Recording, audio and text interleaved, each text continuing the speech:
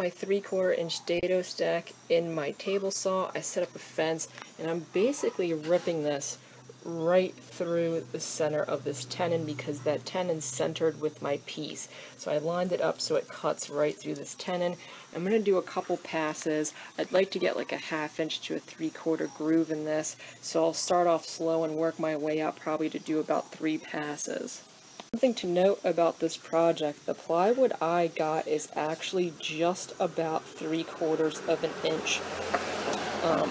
I don't know if that's because it's a specialty ply or just of the place that orders it, if it comes close to 3/4 of an inch.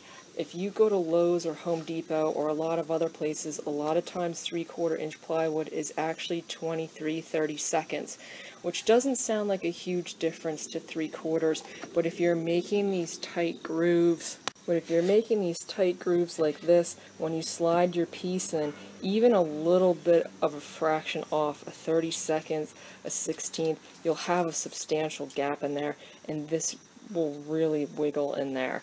I got lucky. It's a hair shy of 3/4. If you weren't really staring at your tape measure, you would think it was 3/4. So I was able to get away with using a 3/4 inch bit as well as my 3/4 inch stack. This wouldn't have been as big of a problem because these come with shims and you can make them odd sizes. But I don't know if they make router bits at odd size shapes for plywood, in which case if your plywood's an odd shape, you'll probably just have to make your own template to make up that shape, similar to how I showed you with that sleigh bed template, so that you get the right size groove.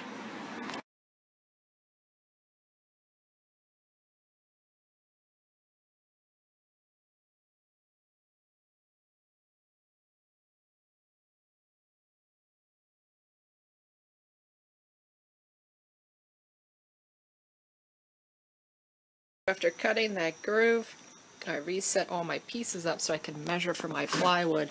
This is what you want to see in the corner. Everything's flush so that plywood would fit in here nicely. And I measured, and the plywood itself is going to be pretty close to a plain sheet of plywood. This is 47 1/8 by 78 3/4, so that's going to be kind of tough to cut my bandsaw. I'll have so much counterlevering off the edge. I'm just going to clear off my table saw top and mark my 2 straight edges and then rip it with my circular saw. I was going to just make this groove 48 inches, but this plywood's like almost 49 inches, so it wasn't worth it to make this groove really deep, so I didn't have to cut my plywood in one dimension. I used that other piece of plywood on top of my new piece of plywood as my straight edge. I marked how much I'm taking off, and then this saw is about 1.5 inches from the cut to the edge of the fence. So then I just mounted this piece about 1.5 inches off that cut all the way down, and now I could rip this clean, and then I'll do the exact same thing on the edge and rip that off.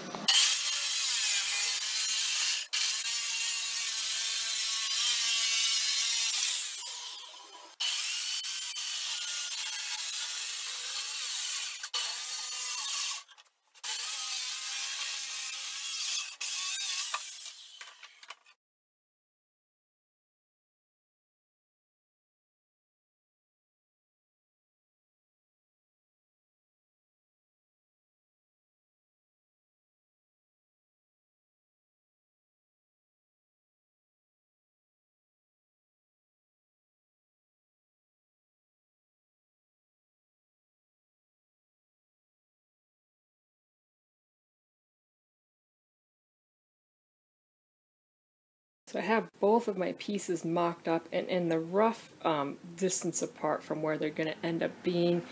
If there's anything I learned from putting together that headboard, it is that the glue up is going to be absolutely zero fun. Probably going to have to think of some sort of clever way to put that all together. I might end up gluing together one side at a time, but I'm going to deal with that when it comes time to glue it up. I have kind of a cleat clamp to the top of that plywood because this one isn't as bad. You could see it on camera. This plywood is bowing ever so slightly, and that one bows as well.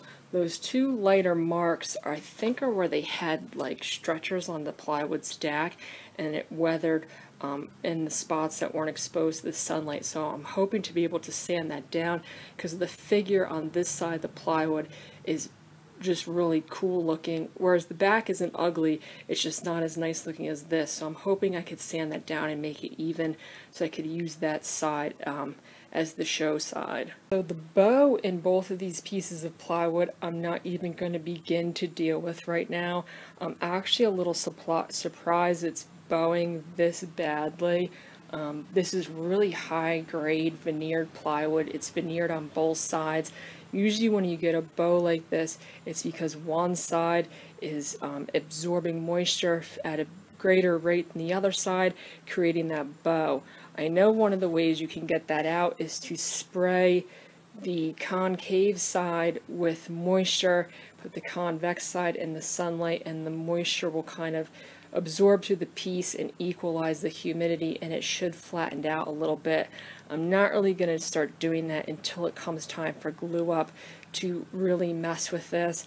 I was thinking of making a thicker piece of veneer on top to try and straighten it, but I think in general the problem is it's the beginning of September here, but in general the entire summer has been extremely humid, higher than average humidity. This one's bowed as well, but you can see with the clamps it's not as bad, but like I was saying, higher than average humidity, and in the past week it's been extremely humid, 70 to 80% relative humidity in the air. So I'm hoping these extreme bowing is kind of just coming from the fact that there's so much moisture in the air, and once these things naturally dry out they might go back into shape. What I'm going to do now is rip the two side rails down to size. I believe those are still going to be 6 inches. And the way that I'm going to attach these is much more of a traditional method. So each piece will have tenons on either side, and I'll put shallow mortises into all of my corners, tenons on each side of my side rails, which are over there. And since this isn't a table or anything like that, the tenons aren't necessarily for superstructure. It's more for alignment and just keeping everything nice. When you have a tenon in there, you don't have to worry about that butt joint getting a bunch of gappage issues. And then I believe I'm using bolts on this. These are the bed bolts I'm planning on using, and those are kind of designed to be used with that tenon style that I'm talking about. You can butt joint these. I've done that with a sleigh bed just because the sides were so thick. And it works fine, but the way it seems that it's most proper to put them together is kind of those shallow tenons. Also, I've never used hardware like this, mainly because a lot of them you're going into end grain, and screws into end grain just never stay for a long amount of time.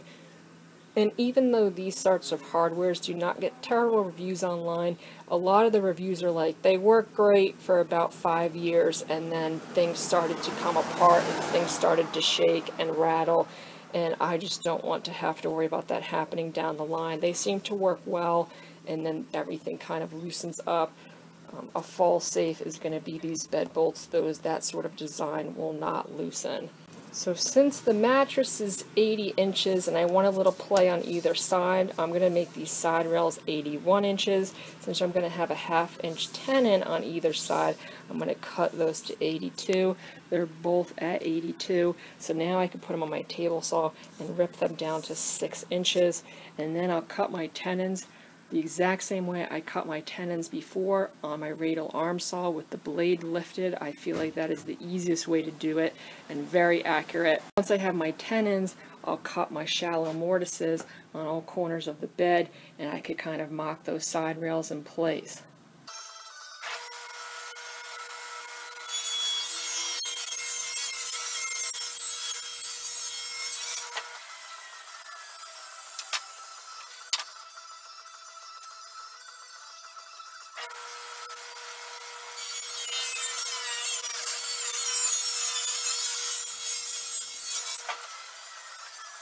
So I ripped my side rails down to 6 inches, and the nice thing is I kind of planned it to have 2 little chunks left, which is nice. I can make my own veneer to edge band the edges of this plywood, and it will match perfectly. Then I went through with my little tenon marker and marked a 1/2 inch around these around both pieces, because it's going to be a 1/2 inch tenon. And then since this lumber is 1 3/8 inches thick, I then went through and marked it down here, so it's going to cut about 3/8 of an inch off either edge to leave me with about a 3/4 inch tenon. And then I just gauge that off of my saw. It's probably not going to cut all the way down to this line the first time. I always give myself a little bit of leeway. It's easier to creep up on these cuts with this saw and cut a little short than to cut it too deep, and then you have an uneven tenon. I want that right in the middle. So then the last thing I did was I set up a stop. I could slide my piece up against that stop, and when I cut all 4 of these sides on both pieces, they'll be perfectly aligned with that stop.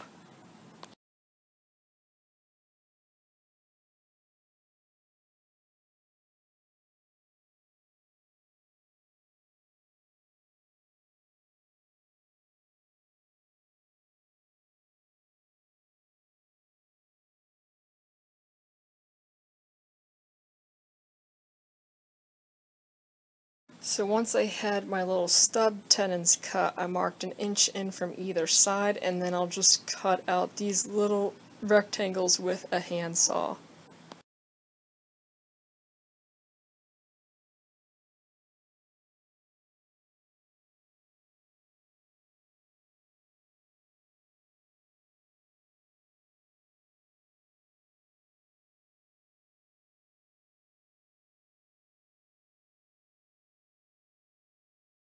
So now that I have the tenons on all the edges of my pieces, I can mark my mortises, cut those mortises, and then the rough frame of this will be done. I marked all my pieces with bottom, and these are still about 1.5 inches too long.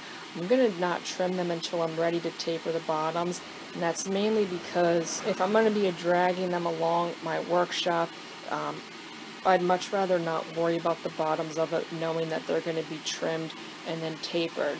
Then what I did was I marked the first one, and that mortise is going to be on the inside edge of where your plywood is. Now this looks like it's going to be a pretty fragile corner, because you're going to be going a 1/2 inch to this, and there's already a huge cutout here.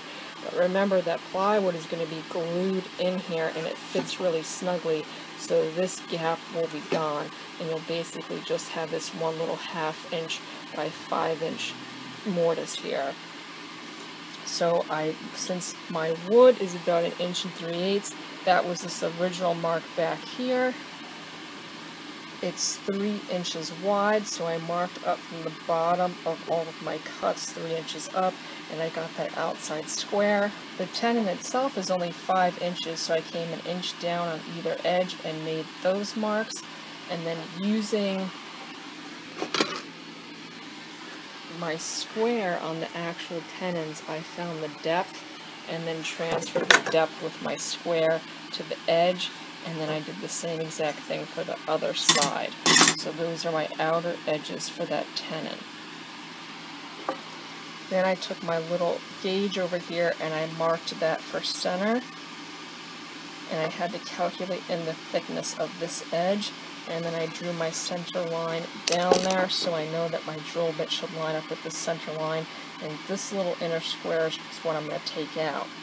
Once I had that one done, I lined all these up, and then I transferred those marks consecutively to my other 4 pieces, so I know that they're all going to be exactly the same, because all of my marks line up, and I made sure to double, triple, gazillion check that these are marked on the inside edge where those grooves are, so that they'll line up both pieces. If I'd accidentally marked this over here, it would be a huge bummer. Since I still have that bit mounted in my drill press, and I didn't move my jig, and my jig fits those legs, I think I'm just going to use this method to drill out those mortises and clean them up and fit those pieces in. And that is another plus to having rearranged this workshop, is usually I had to move stuff around so much to be able to use the space that I didn't get to just leave stuff set up. But when you're doing a project like this, it makes life so much easier if you can make a small jig, mount it in your machine, and then be able to use it for the rest of the build. So I set my depth gauge to drill only 1/2 inch into this piece, which is the depth of my tenon. And then before I start each piece, I always lower the bit a little bit and make sure that that jig is still tracking on my center line, which it's tracking perfectly on my center line the whole way through.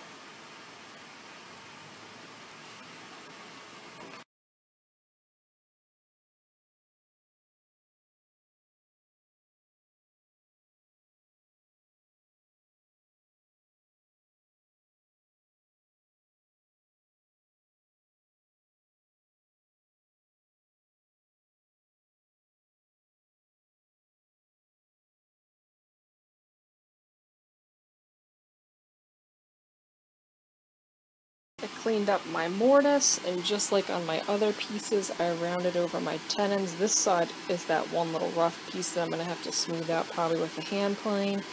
And then I test fit. So I had to put the camera down to fit that because I couldn't really fit it while I was holding it. And that is the fit I'm looking for. I'll have to clean it up a little bit. There's a hairline gap just at the top, but the bottom and the other side are just near perfect. So what I'll do now is I'll mark this small post 1, bed frame post 1 going into 1, so I'll always know, and I'll mark up and down because this could be flipped obviously, so I can line up my numbers and know which ones go with which. And then for the other 3 posts, it's a rinse and repeat process. I'm not going to film it. If you can do 1, you could do 4, and then I would like before the end of the day to dry fit this bed back together and shoot a photo of it over to the customer, see what they think. So this is what that looks like mocked up, and I wasn't going to film it because I thought it was going to just be a huge pain in the butt to get it back together, but it actually went together pretty well, and that's because I kept that sheet of plywood in that runner, and then I was just able to lift it up with my foot and slide the side back on, and it made life a lot easier. Before, what I did was I put the side up, the bottom in, and then tried to slide the plywood in and then add the other leg, and that was just terrible. So it went together pretty well. So this is all fitted together now with no glue, no screws, nothing, just the dry joints, and it looks pretty good.